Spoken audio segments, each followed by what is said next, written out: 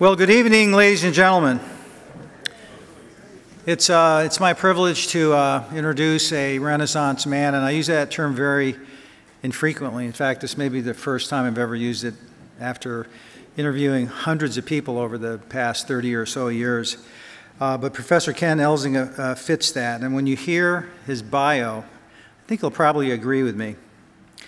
In addition to being a professor, he's a hot rod enthusiast, and he writes murder mystery novels.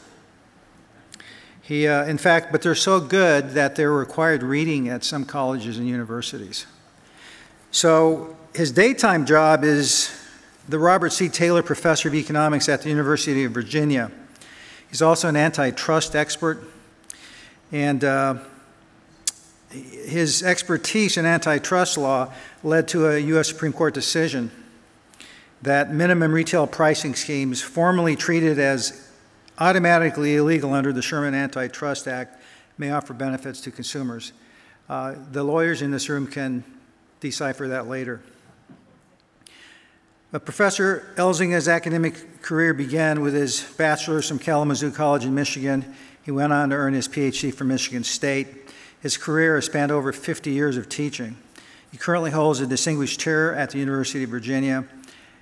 He was the first winner of the UVA's Cavalier Distinguished Teaching Professorship. This next statistic is mind-blowing. He's taught almost 50,000 students, over 50 years of teaching. Somewhere along the line, he found time to guest lecture at Wheaton's International Study Program in the 1970s. I was one of those students. In fact, one of my fellow classmates gave me some slides. For those of you under the age of about 30, this is the original slide. It's not these things on the screen. But it shows Professor Elzinga teaching, presumably my class in 1978 in Holland. Now, students, especially my students, I'm embarrassed to admit I don't remember a word he said. But not because of his lack of teaching skills, but because of my lack of listening. That's where I was in 1978. Here's what Florida State's Stavros Center called Dr. Elzinga, probably the nation's most successful teacher of college-level economics. That's a quote. Some of his classes have a 2-year waiting list. So those of you here at Wheaton who get upset for maybe a few weeks waiting list or maybe a semester, imagine waiting for 2 years. His expertise is vast and includes areas as diverse as airline deregulation, cartels, predatory pricing, and even the beer industry. He's won the UVA Alumni Association's Distinguished Professor Award, the Commonwealth of Virginia's Outstanding Faculty Award, and in 1992, he received the highest honor that UVA can bestow upon a faculty member, the Thomas Jefferson Award. He's also active in several Christian ministries, makes a point of hosting students to his home around Thanksgiving. Ladies and gentlemen, it is my privilege and honor to introduce my friend, my former professor, and my brother in Christ, Professor Ken Elzinga.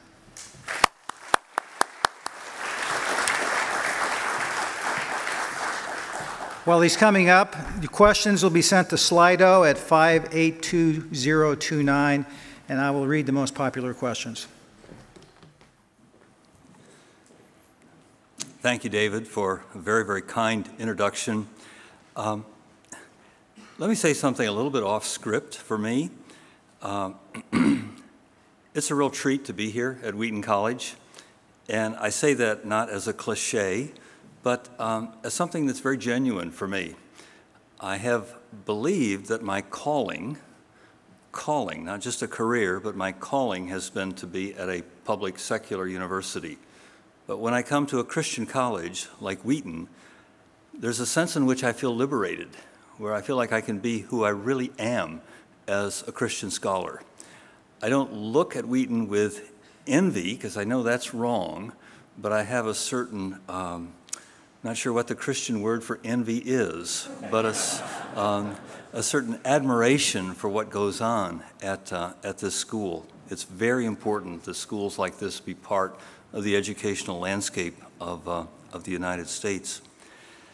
If you do much public speaking or if you attend a lot of public lectures, you'll know that it's almost a cliche for the person to say, it's a pleasure to be here. Now, usually when a speaker says that, that's a total fabrication. The person would rather be home reading a book or on the beach. But in my case, it really is a pleasure to be here. I've had an opportunity to speak to 2 classes today. That was really fun, to give a talk at a Bill Pollard appreciation dinner, and now to give this lecture. David talked about some of my credentials, but you might be wondering, what credentials do I have to give a talk with this particular title? So in what lawyers call full disclosure, let me mention a couple items that at least will involve partial disclosure. So this is a slide of 2 books by Lewis, Mere Christianity and God in the Dock. The writings of C.S. Lewis, particularly these 2 books, Mere Christianity and the essays in God in the Dock, were very important in my own conversion to the Christian faith while I was in graduate school. And ever since, I've had an interest in Lewis. I've visited his rooms at Oxford University.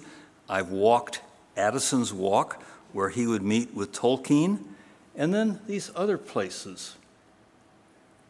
The Wade Center.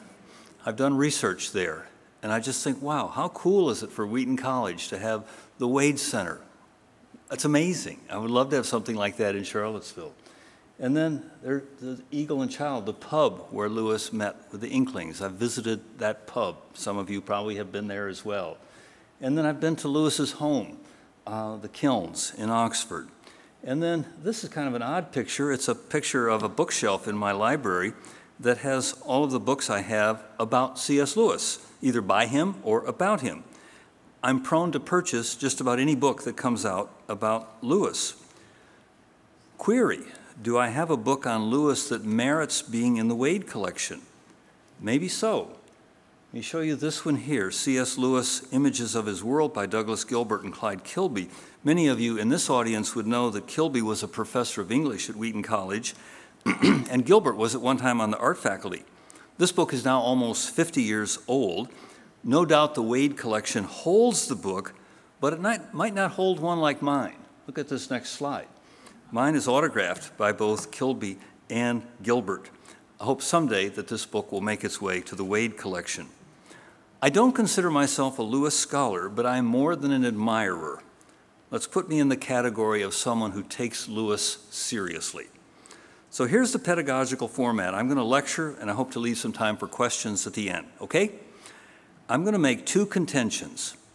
The first is that the philosophy of C.S. Lewis, who is believed by many to be the premier Christian apologist of the 20th century, fits comfortably within what Adam Smith, the founder of the discipline of economics, called the obvious and simple system of natural liberty.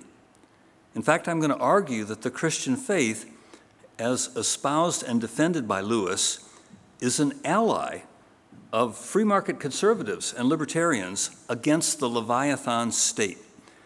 And my second contention is that if you dig into Lewis's writings, if you really drill down into their foundation in the life and teachings of Jesus, one continues to find a theology that squares with Adam Smith's obvious and simple system of natural liberty. Now, these are portmanteau expressions, and they require unpacking. And I don't have a lot of time to unpack them in detail, so if you have a seatbelt, you should fashion it, because we're going to move quickly. And let's start with Lewis himself. In 1943, during the height of World War II, Lewis was asked for his views on democracy. And at the time, he was teaching at Oxford, as well as speaking to student and military groups and recording talks that were broadcast for the morale of the soldiers. And these were talks, it's hard to understand this even in today's culture in particular. These were talks that explained the elements of the Christian faith and that would later become the basis for Lewis's famous description and defense of the Christian faith, the book that I put up earlier, Mere Christianity, a book that profoundly affected me when I was in graduate school. Now, because England was locked in a desperate struggle with the totalitarian regime of Nazi Germany, many assumed that when Lewis gave his views on democracy, he would offer a flag-waving, ringing affirmation of democracy in general and of Great Britain in particular. But this was not the case. Let me put on the screen a portion of what Lewis wrote. I am a Democrat, small d Democrat, because I believe in the fall of man. I think most people are Democrats for the opposite reason. A great deal of democratic enthusiasm descends from the ideas of people like Rousseau, who believed in democracy because they thought mankind so wise and good that everyone deserved a share in the government. The danger of defending democracy on those grounds is they're not true. I find that they're not true without looking further than myself. I don't deserve a share in governing a hen roost, we would say a chicken coop, much less a nation, nor do most people. The real reason for democracy is just the reverse. Mankind is so fallen that no man can be trusted with unchecked power over his fellows. Aristotle said that some people were only fit to be slaves. I do not contradict him, but I reject slavery because I see no men fit to be masters. So Lewis's point here is that in a fallen world, democracy is our best option for governing, not only because men shouldn't be servants, but because no one is fit to be a master. His reflections on government and authority echo that of Lord Acton's observation that power corrupts, and absolute power corrupts absolutely. Now, I'm not sure what this says about me, but over the course of my over 50 years in Charlottesville as a professor, I have been approached by 3 political parties asking me if I was interested in running for Congress in our area: the Democratic Party, the Republican Party, and the Libertarian Party. When C.S. Lewis was approached by men with similar political ambitions for him, he proposed, and I think this may have been with tongue-in-cheek, the creation of an entirely new political party. Let's see what Lewis wrote. Could one start a stagnation party, which at general elections would boast that during its term of office, no event of the least importance had taken place? Now, C.S. Lewis had no training in economics that I know of, but his views on what he believed to be the fallen nature of man left him uncomfortable when men were given control over the lives and property of others. He viewed limited government as a necessary evil, and he was quick to point out that for the human condition, government was medicine. It was not food. Let's look at this very profound quote and note the strain of libertarianism within it. I want to focus on those first 4 words, of all the tyrannies. And I want to stop there a moment. He's not just saying among the tyrannies, of all the tyrannies. This is connected to another expression Lewis had that really got my attention in an essay on the inner ring that appears in the book The Weight of Glory. In that essay, Lewis starts, of all the passions. Of all the passions, the passion for the inner ring is most skillful at making a man who is not yet a very bad man do very bad things. That really got my attention because in the academic world, as in many worlds, there are these inner rings. Now here Lewis says, of all the tyrannies, a tyranny exercised for the good of its victims may be the most oppressive. Think about that for a moment. And Lewis goes on to explain that seemingly odd statement. It may be better to live under robber barons than under omnipotent moral busybodies. Why is that? The robber baron's cruelty may sometimes sleep. His cupidity may at some point be satiated. But those who torment us for our own good will torment us without end, for they do so with the approval of their own conscience. To be cured against one's will and cured of states which we may not regard as a disease is to be put on a level of those who have not yet reached the age of reason, or those who never will, to be classed with infants, imbeciles, and domestic animals. Now, Friedrich Hayek, a Nobel Prize winner in my field of economics, wrote about what he famously called the fatal conceit, which Hayek understood to be the taproot of central planning. Lewis came to the same conclusion that the promises of central planning were a fatal conceit. But he came to this from a very, very different angle. Centering his observation on the book of Genesis and the Reformation doctrine of the fallen nature of man, Lewis wrote these words. All that can really happen, and he's referring to socialism here, is that some men will take charge of the destiny of others. They will be simply men, none perfect, some greedy, cruel, and dishonest. The more completely we are planned, the more powerful they will be. Have we discovered some new reason why this time power should corrupt as it had not done before? Shades again of Lord Acton. In writing about the welfare state, Lewis was as blunt as any free market conservative or libertarian, and is 180 degrees opposite of a politician on the progressive left. Look at this quote. Oops. The question has become whether we can discover any way of submitting to the worldwide paternalism of a technocracy without losing all personal privacy and independence. Is there any possibility of getting the welfare state's honey and avoiding the sting? Let us make no mistake about the sting. To live his life in his own way, to call his home his castle, to enjoy the fruits of his own labor, to educate his children as his conscience directs, to save for their prosperity after his death. These are wishes deeply ingrained in civilized man. Now, note closely Lewis's words here. He is not writing of the benefits of a free society for the elites, the type of students that he taught at Oxford and Cambridge. He's not writing about the benefits of a free society for his illustrious literary friends, like J.R.R. Tolkien and Dorothy Sayers. Lewis is writing about ordinary Englishmen, for ordinary Englishmen, who would not be studying at Oxford or Cambridge or be engaged in the writing of books. As a Christian, as one who viewed all men as created in God's image and therefore of great value, Lewis wanted for ordinary people a world in which their home was their castle, where the fruits of their labor, however modest, would not be taxed away, and where their children were seen as theirs to raise in accord with their conscience and not the state's, and where inheritance were seen as property to be protected by the state, not confiscated by the state. I'm going to put this slide up of a picture with Lewis and the word freeborn. Lewis, to my knowledge, and I may be corrected on this, never used the word libertarian or conservative to describe an ideology. As an extraordinary wordsmith, and that he was, Lewis probably would not have liked the terms. As a follower of Jesus, Lewis thought more in biblical taxonomy. He did, however, use the term freeborn. Freeborn.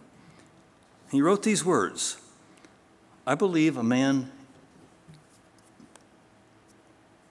is happier, and happy in a richer way if he had the freeborn mind. But I doubt whether he can have this without economic independence. For economic independence allows an education not controlled by government. And in adult life, it is the man who needs and asks nothing of the government who can criticize its acts and snap his fingers at its ideology. Thomas Piketty's book, Capital in the 21st Century, became all the rage among the political left. Finally, they thought someone had made a data-dense, clinically dispassionate case for government-sponsored, government-mandated economic equality, an economic case for higher tax rates on the wealthy to make the poor less poor. I think Lewis would have seen through this in a minute. He wrote these words: when equality is treated not as a medicine or a safety gadget, but as an ideal, we begin to breed that stunted and envious state of mind which hates all superiority. That mind is the special disease of democracy. It will kill us all if it grows unchecked. And then Lewis added, every intrusion of the spirit that says, I'm as good as you, into our personal and spiritual life is to be resisted, as every intrusion of bureaucracy or privilege into our politics. And then Lewis wrote this: God's love for us is not measured by our social rank or our intellectual talents. If there is to be equality, it is in his love, not in us.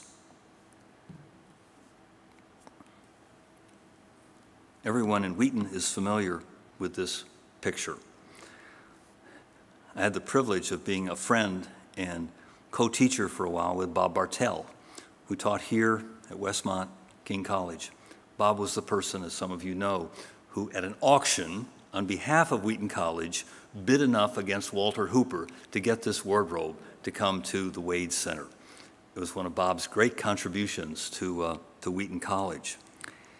In The Lion, the Witch, and the Wardrobe, there's a scene in which the Pevensie children have become the king and queen. And Lewis describes their kingdom this way: and they made good laws and kept the peace and generally stopped busybodies and interferers and encouraged ordinary people who wanted to live and let live.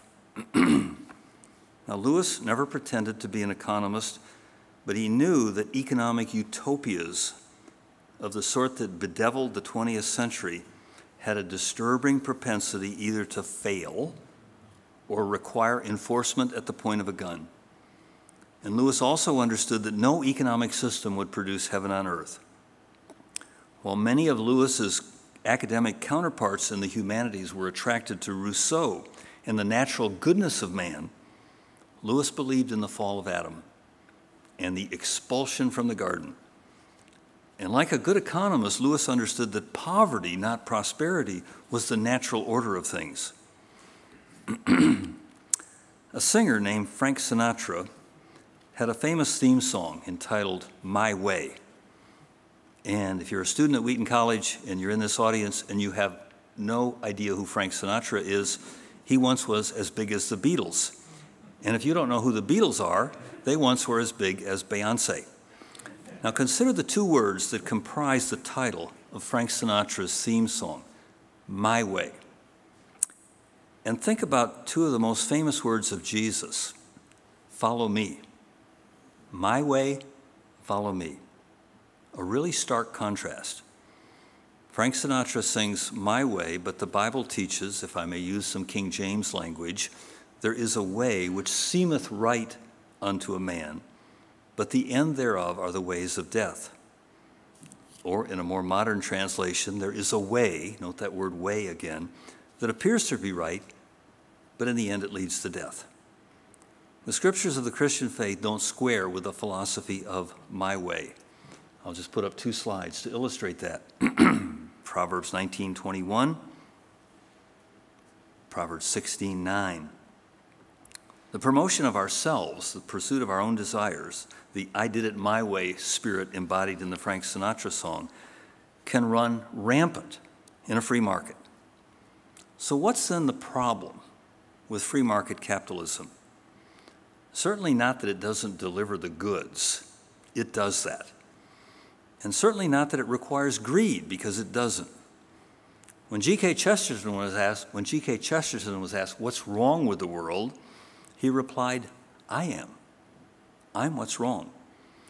And like Chesterton, whom Lewis admired, Lewis would have recognized that what's wrong with the market system is that it's populated with people like us, people who come to believe that it's by our might and by our power that things are accomplished.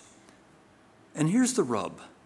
Because the market system is such an extraordinary engine of economic abundance for so many, not for all, but for so many, there are all too many who can be deluded into thinking, I did this.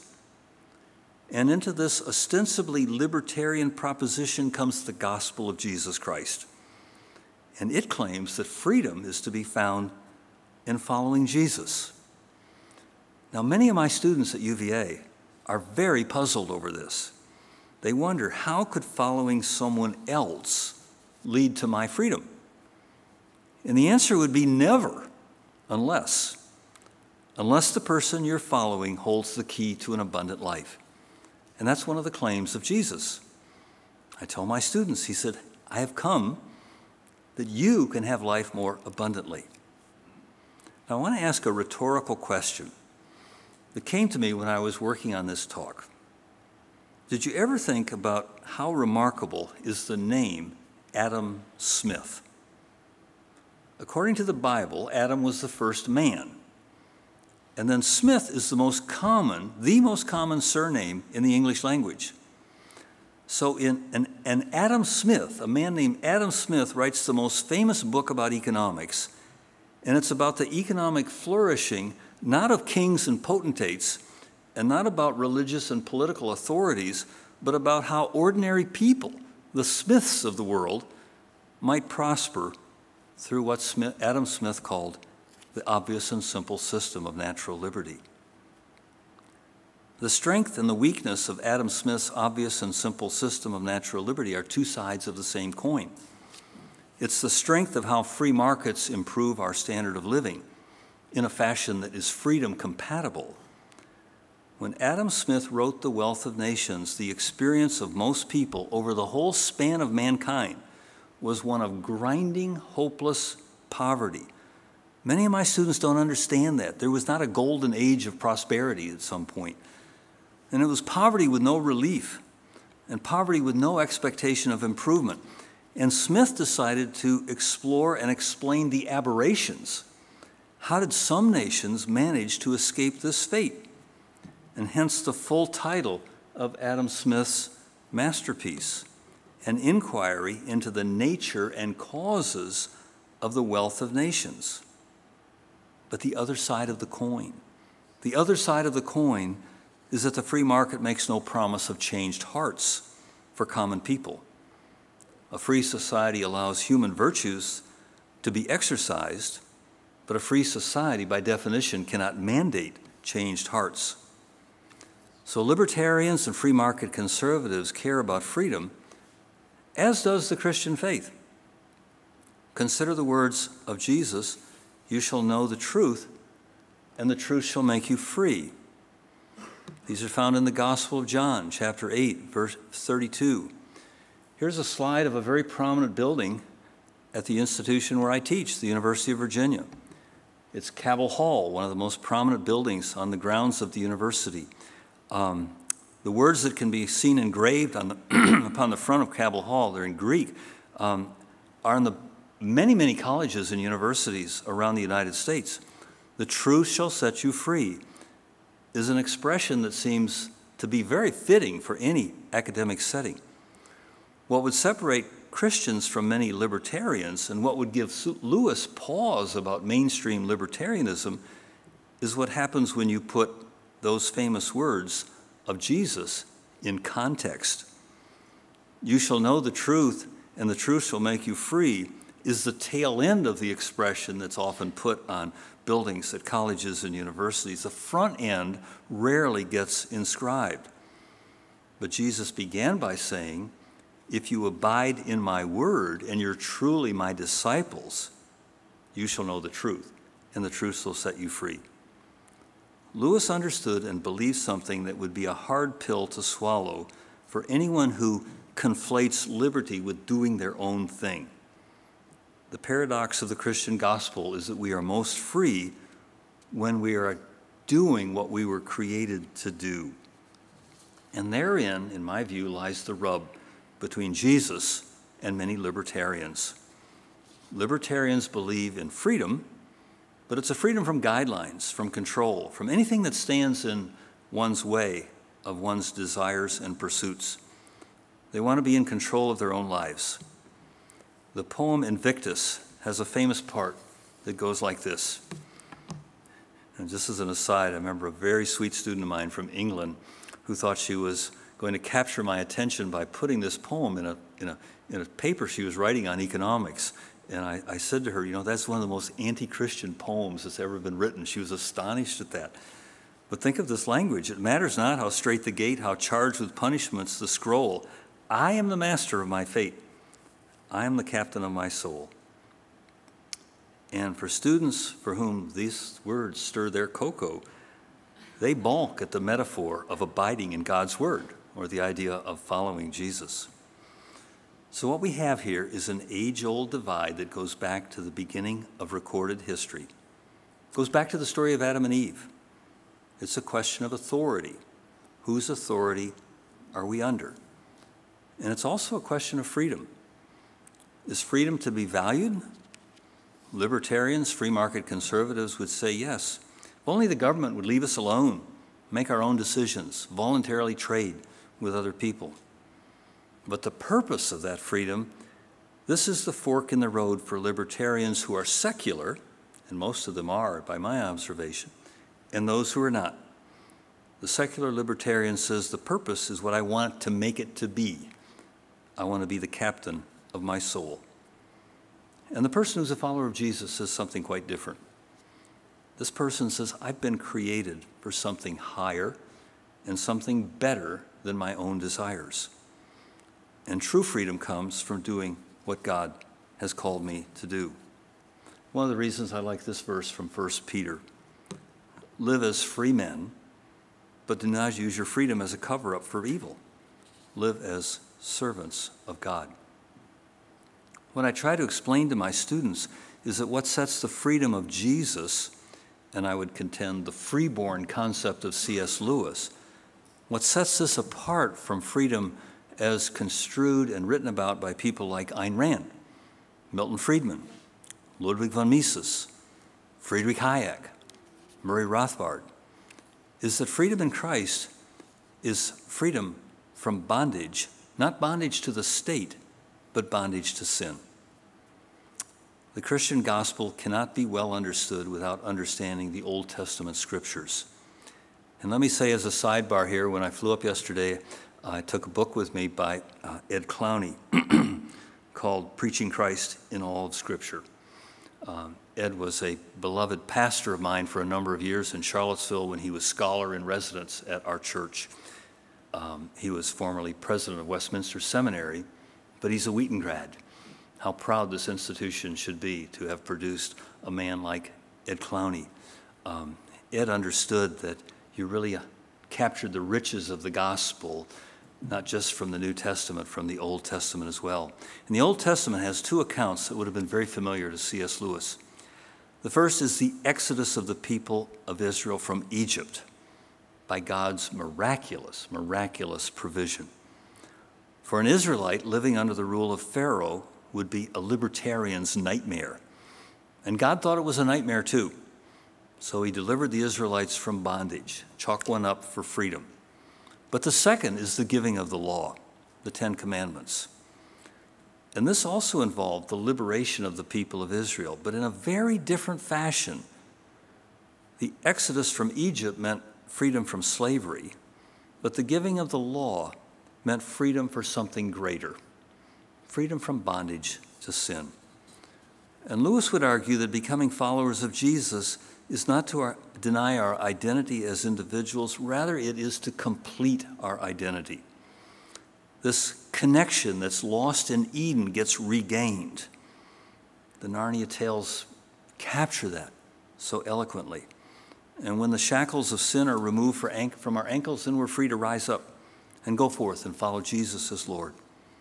Who is freer than the person who chooses to serve? Probably everyone here knows that Lewis became a Christian after he was a famous scholar. He was, as he described himself, a reluctant convert. And writing about his coming to faith, he didn't use the word liberty, but he did use the word liberation. Lewis wrote, "The hardness of God is kinder than the softness of men, and God's compulsion is our liberation." Wow, there's a lot to unpack in that. The hardness of God is kinder than the softness of men, and God's compulsion is our liberation. The Christian gospel tells us what to do with that liberation. It's not the poem Invictus. It's not Sinatra's My Way. It is rather to know God and enjoy Him forever, to love God and to love our neighbors. I've quoted Lewis a lot in this talk. Let me close by quoting something from Father Robert Sirico of the Acton Institute. He wrote words that I think are very Lewisian. When freedom is divorced from faith, both freedom and faith suffer. Freedom becomes rudderless because the truth gives freedom its direction. I'll read that again. When freedom is divorced from faith, both freedom and faith suffer. Freedom becomes rudderless because the truth gives freedom its directions. Where does the truth come from? The Christian faith has the answer to that. It comes from the life and teachings of Jesus. who had the temerity to say, along with the authority to say, I am the way, the truth, and the life. Thank you for your attention. It's a treat to be here where I think of as Lewis's American home, and I'm told there will be some time for Q&A, so David, I'll let you take over on that. Thank you.